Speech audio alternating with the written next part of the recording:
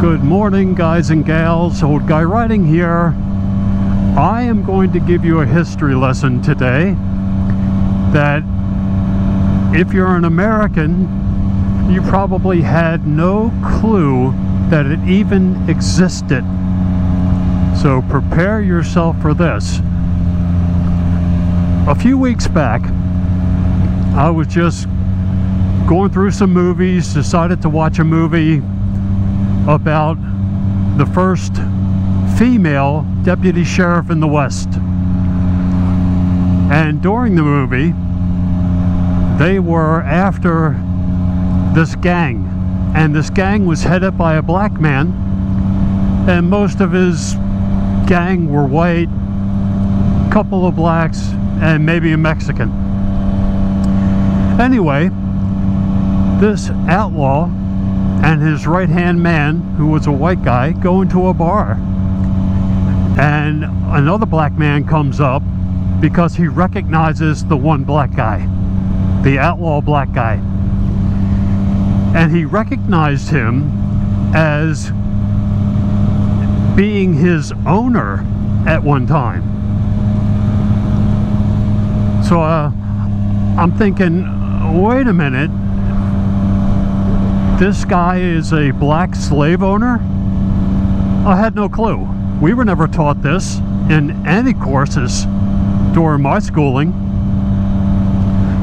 So I was curious, so I decided to research it, and I did. And I ended up buying a book by a gentleman called Larry Koger, K-O-G-E-R, a black man. And he did an in-depth study about black slave owners in South Carolina, further focusing on Charleston City. I had absolutely no idea. And I think most Americans, both black and white, think that slavery was a white thing. Well, it wasn't. And these black slave owners, though they say some were benevolent, and once they were set free or emancipated for whatever reason, it could be loyal service, it could be acts that they performed during the Revolutionary and Civil War. Once they were set free, they accumulated enough money to buy their wife or husband, or their kids, some instances friends, and then they would end up emancipating them. However, they would also purchase other slaves because they realized that if you want to get ahead in the world at this time, you want to prosper, you need cheap labor, and there's no cheaper labor than slaves. And according to this guy's book, the black slave owners were just as ruthless and just as exploiting as the white. I had no idea. I think that this book should be mandatory reading for all high school students. In the United States, we have tension between the races, black and white.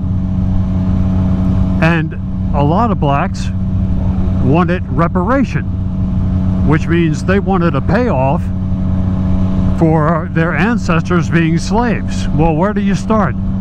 You're going to have to get reparation from your own people. Or maybe you yourself are a descendant of one of the black slave owners. It really should be taught, because I think there's a lot of hatred from the black community because of slavery and because they think it was a white thing. If it could just be taught that both races were slave owners and both treated their slaves poorly in some cases. There were cases of black slave owners whose slaves would run away, and they would put an ad in the paper to retrieve them. And once they were found and brought back, they would be put in a stock house. And once they got out of the stock house, it wasn't uncommon for the black slave owners to flog their own slaves. Most of it was done so that they could prosper, so that they could make more money. And it's not just a handful of people that did this, there were a lot. And all the data in this book are from census, wills, other documents, and it's all logged in the book. So this guy really did his research,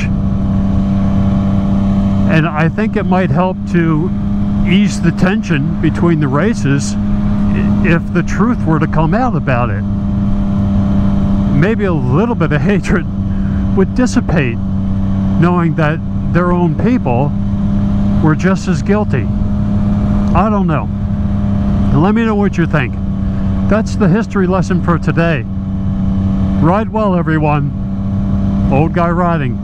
I'll see ya.